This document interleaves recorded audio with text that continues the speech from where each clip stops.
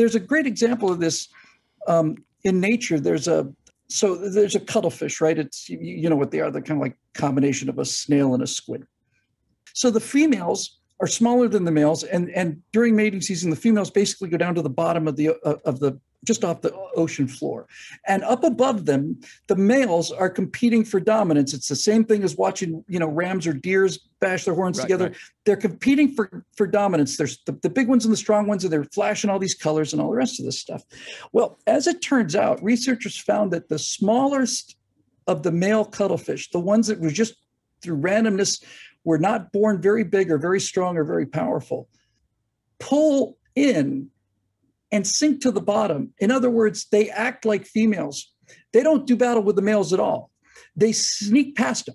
They basically make themselves as small as possible because they're aware of the fact that they cannot compete up here with these males that are fighting for dominance. And so they just basically act like females, float down to the bottom, and then they are good to go. So they become like Soy-Boy fish, where they become Soy-Boy fish, but they get the shot, right? I mean, they get the chicks. They get the chicks.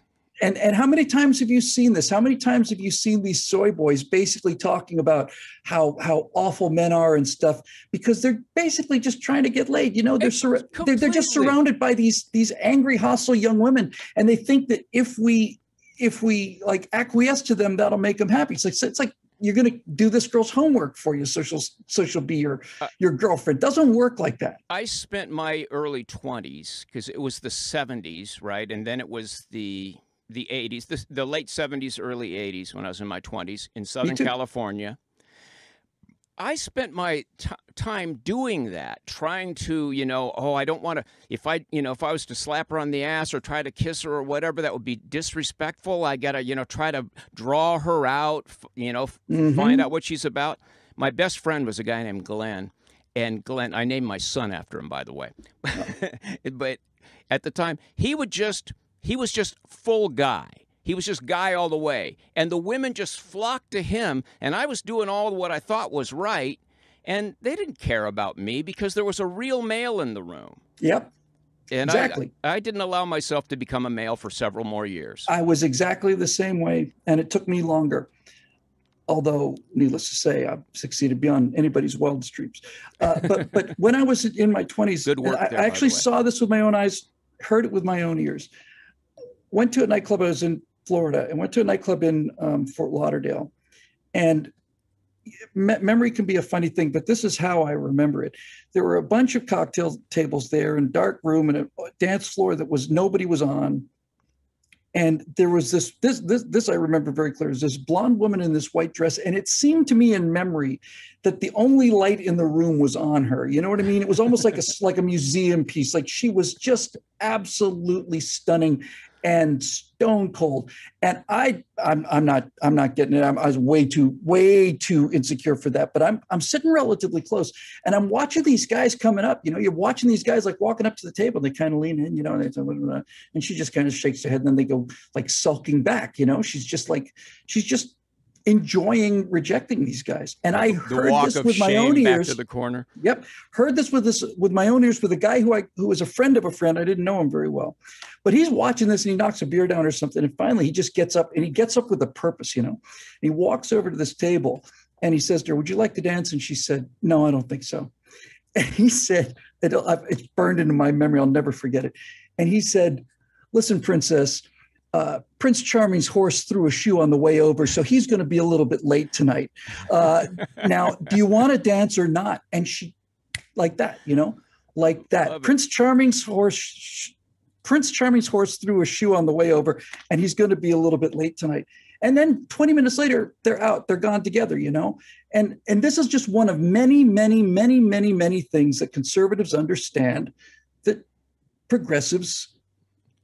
It's not that they don't understand it. It's just that since they can't do it, they want to deny it, and then they want to change the rules. Well, they think that it won't work, and that they can't get away with it, and they don't want to be witnessed doing it. It's too complicated for them. But inside, they know it's true. I dated a woman for a while, very progressive, and I was being polite with her, and she goes, "No, just really grab me and throw me on the couch. There you go. That's what I'm looking Yeah. for. She knew in her own personal life that that's what she wanted. She wanted me, and then I knew it was okay. I could be a guy around her. And Bill, really, the thing that most human beings want to know is just where do they kind of fall within the dominance hierarchy.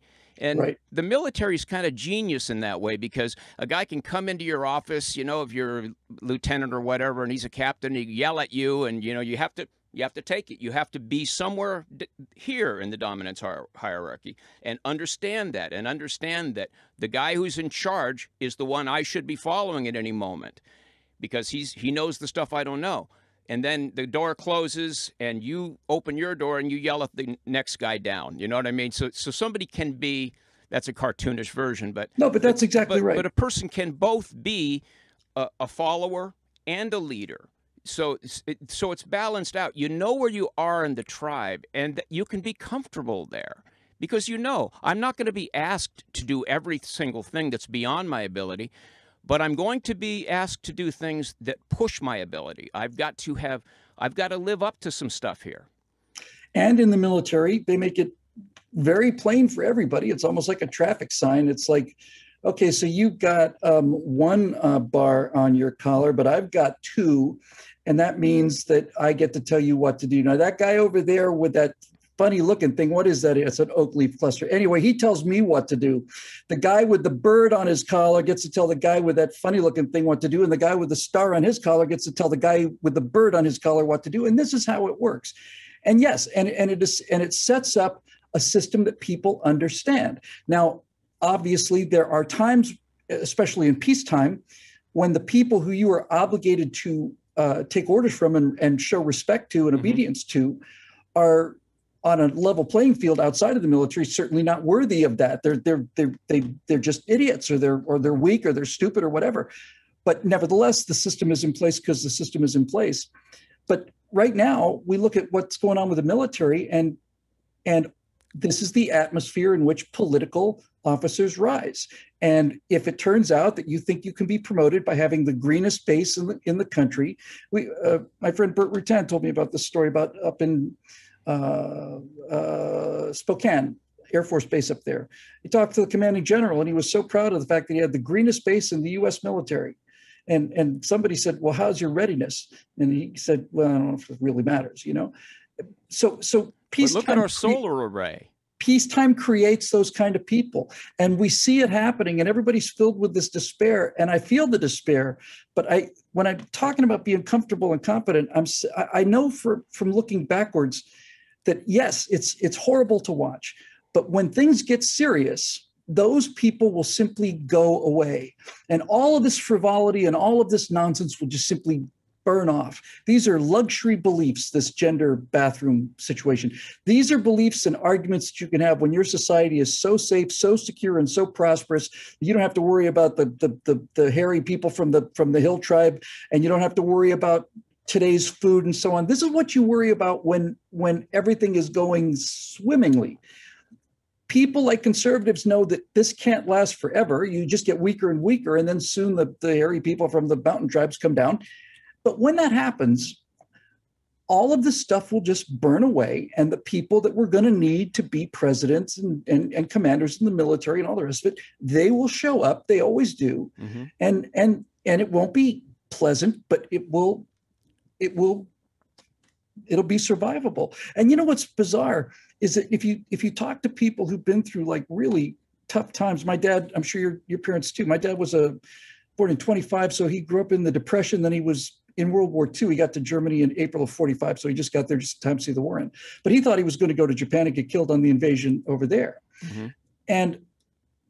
And all of this stuff is just kind of, what do you have to deal with when you're growing up? How much stress are you put under? How much pressure are you put under? And I guess that's really all I'm trying to say about it, But people have this need to feel like there's some skin in the game. I do these musical events, and my partner and I, Alexia, we were doing this monthly show, and we were building this community. And at some point I said, you know what we need is we need an outside threat, because we all come together and we watch music, but it's all nicey-nicey. There's no real, we're not going to cohere as a community until there's an outside threat. Yep. And I see people have done this with this COVID thing. You know, oh my God, I call them the branch Covidians. You know, their mask has become a holy vestment. It's they so took to this idea that we're all in existential peril that it pulled something out of it. It gave them, it turned them into preppers almost. Yep. Well, there's a lot of interesting dynamics there. I had lost my train of thought on that last thing there, and I got it back. And great. The point I was trying to make was that when you talk to people, once all these crises have passed, my mom grew up she was born in 30, so she was in England during the Battle of Britain. And when you hear people talk about it, their fondest memories are usually about the toughest times.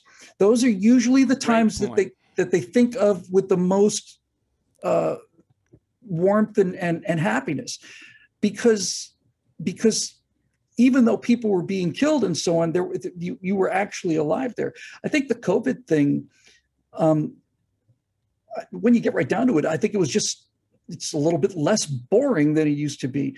I wish I'd written this guy's name down because it was one of the best quotes I ever heard, but it was something about there's a conversation going on about the prevalence, especially a couple of years ago, of all of these zombie things, zombie apocalypse movies and Walking Dead, and Discovery was doing things like Afterman and what happens if all the humans left and how long would it take for everything to decay. I love that stuff. I do too. But the reason we love it is because it puts us into a crisis situation. The reason Walking Dead is or a zombie movie is fun is because you put yourself there and you say, could I survive it? Would I be willing to take this guy's head off with a shovel? For me, the answer is yes. But what this one person said was so interesting.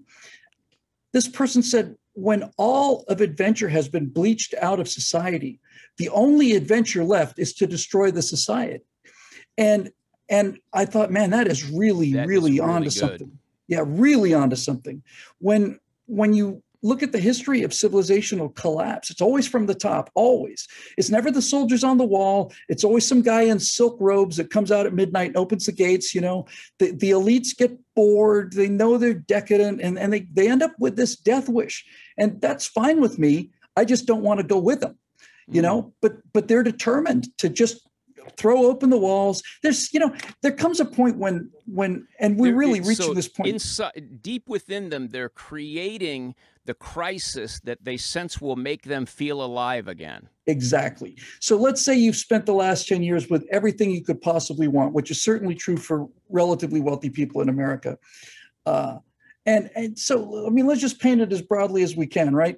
So you're sitting there on your golden couch, and you have slaves peeling grapes and dropping them into your mouth, and you're saying, oh, let's fillet a few thousand Christians. I might find that amusing for a few moments, and you're just constantly trying to up the stimulus so that you get some kind of a response.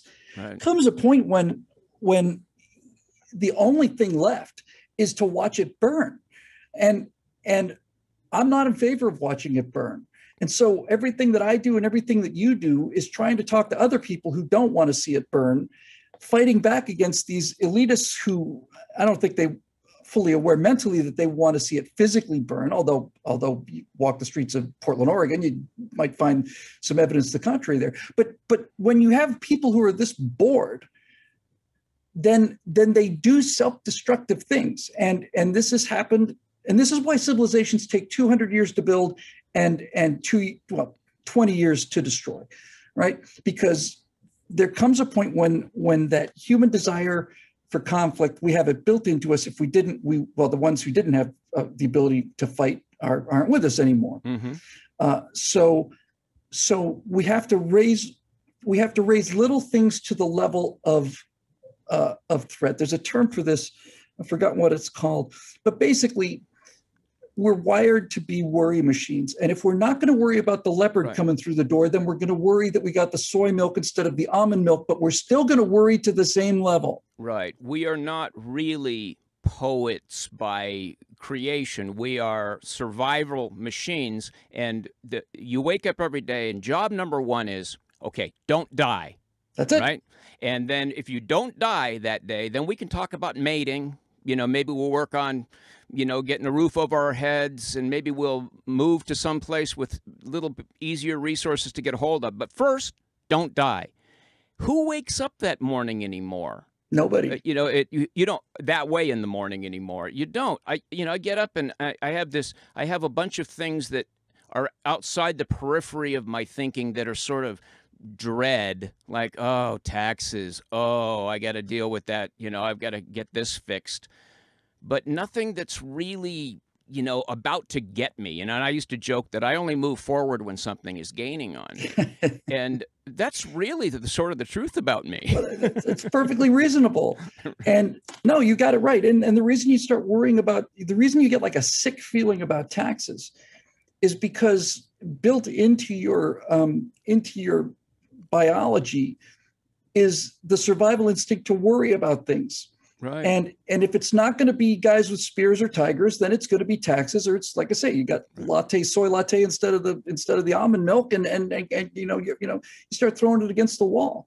And you can't breathe that out of people.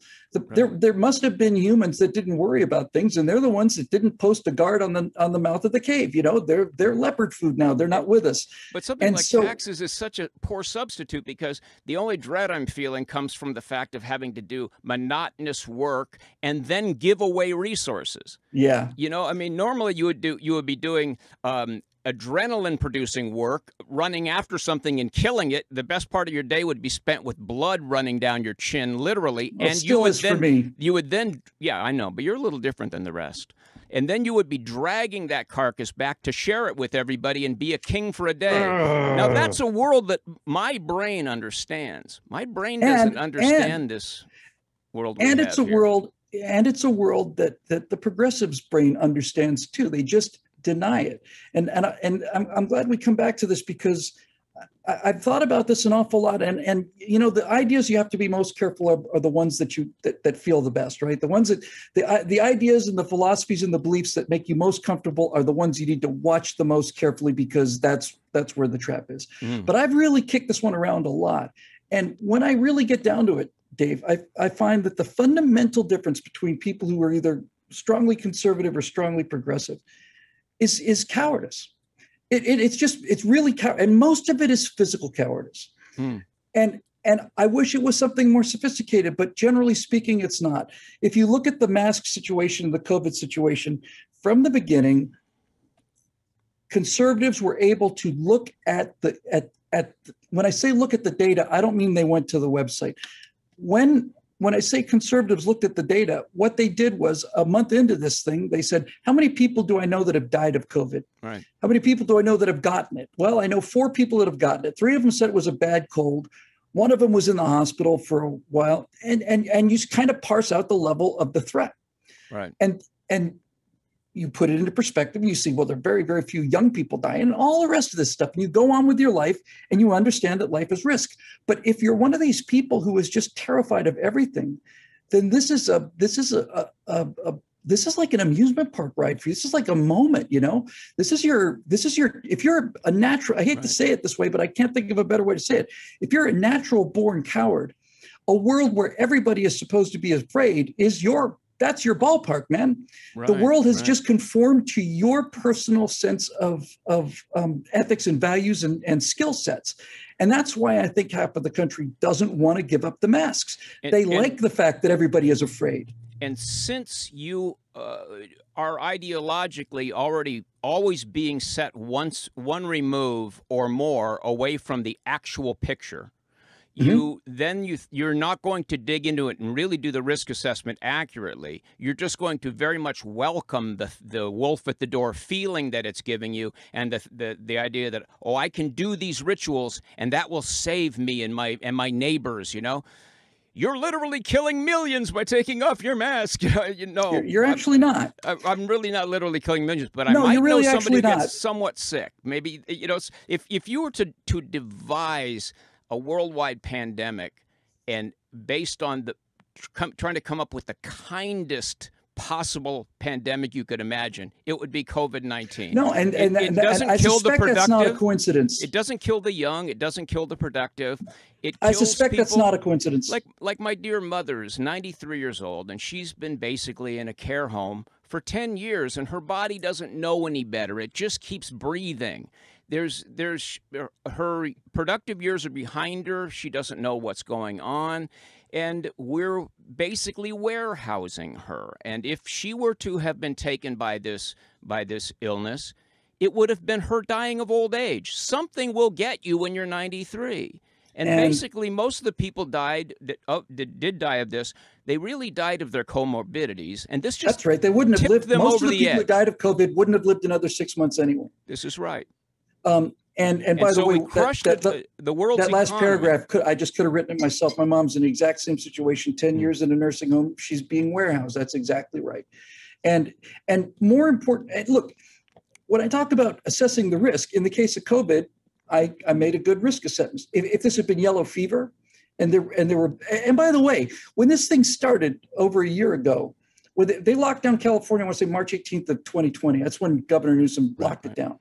And I remember thinking, okay, are we going to start seeing bodies in the hallway in hospitals? Are we going to start seeing shrouded bodies outside of hospitals, out in the parking lot?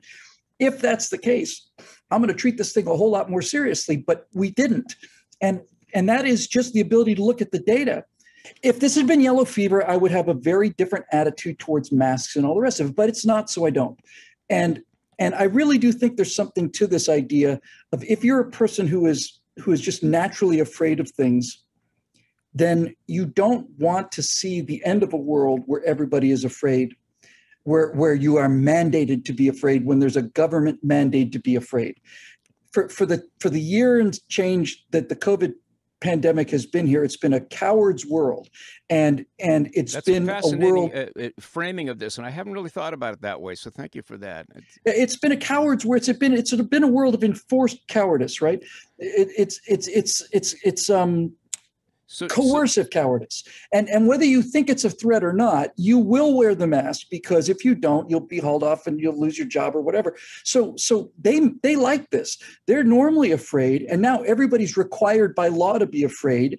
And when you listen to Rachel Maddow and the rest of these people, now that people are at the point when they said you cannot maintain this fiction any longer, we're dropping the masks. They're in a near panic over it. Because now we go back to brave people and cowards. And there are people who never want to give up the masks. I'm seeing it sort of on the outskirts of Los Angeles now. Sunday I was up at a blues jam in Newhall, right? And it gets a little bikery out there. Yeah, no, it's definitely blue collar country. It's kind of like Biker Carmel. It's a little bit of a hip thing going down on the boulevard, but really for only one block. And so we're out there on the sidewalk, and people just don't know. Some people are still masked, and there's a little awkwardness, a little social weirdness going on, at least from me, because I've been living in Altadena here, and my neighbors are mostly liberals, and they really adopted it. And we have this ritual where I'm out walking in the evening, and so are they, and everyone just, I'll walk out in the street so you don't have to, and this weird extreme distancing. But now I'm going to these places like a blues jam. Blues fans are the least frightened people right? Yeah, because they're already pretty much down and out and battered. They figured they don't have not only do they not think they're going to live very long, they don't think there's any reason to. Right. And they seek out a roadhouse for fun. Yep. And so they're not masked. That other people that are masked, and there's all this awkwardness, but it is beginning to break finally. I think, don't you? Oh yeah, and if we had been a rational society, it would have broken 8-9 months ago. Right. When the hospitals didn't overflow, that's when we should have said, okay, we did the smart thing by being careful. The 2 weeks to flatten the curve made perfect sense to me. But after 2 weeks, when the curve was flattened, we should have said it's not as fatal as we thought it would be, or might be, or feared it would be. We did the smart thing, which was we went further than we should. Now we're going to start letting these restrictions release, so that once an airborne flu type virus is out, it's out. It's not going anywhere. Right. It's going to be with us forever. And And we should have just been letting the air out of this thing slowly, so that we start to build up the herd immunity and we never exceed the ability of the healthcare system to treat not only the infected people, but the people who are having a heart attack in the middle of a pandemic, right?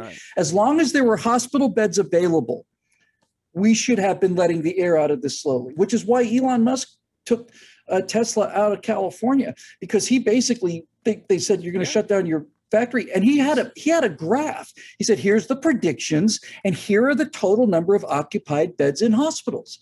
This is real. That's a projection.